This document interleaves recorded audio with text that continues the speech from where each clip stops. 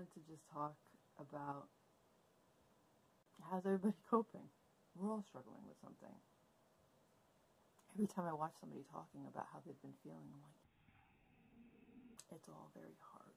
I'm watching so many things I relate to right now, and so many things I don't relate to right now. And I'm hoping I distract somebody else. Even if it is just my cousins or friends. So it's been helping me to do these videos and stuff because it's like, yeah, I gotta get going. I gotta get in a good mood. It's like a fake it till you make it thing. I'm great mood in a video, and maybe I'll be in a great mood in real life. Maybe it'll last for more than 2 minutes.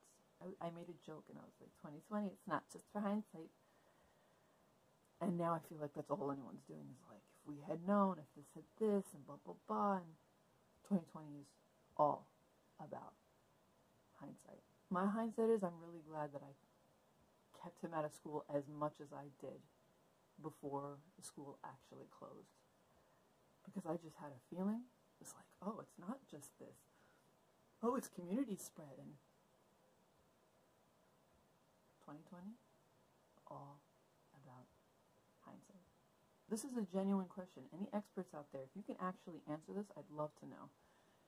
If you don't know about a virus, if you've never seen it before, and you discover it in one person, and you're like, oh, they have it, but you're not really, like, you haven't tested for it before because you don't know. How do you know that that's where it originated?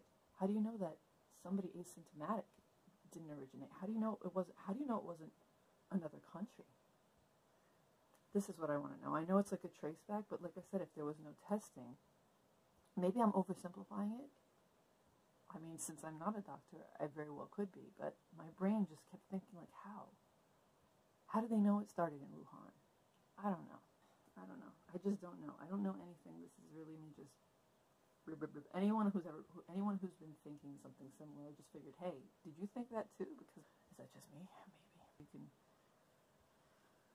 hindsight the crap out of it. Doesn't really change anything that did happen in the hind. So, you can just cite it and say, oh, wish I'd known. Yeah. Alright, I'm gonna go because literally just rambling now. If you feel like you want to rant, go ahead and rant in the comments. I don't usually do rants in the comments, but like, I recognize people want to talk. I'm a good reader. Just, don't be a dick. Try not to be a dick to me. Try not to be a dick to anyone else. It makes life easier. Right now, we don't need assholes. Get into your hobbies a little bit because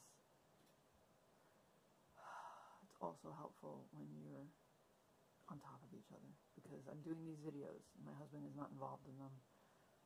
I asked him if he wants to be, but I don't think he really does. Right now especially, his mood is not there.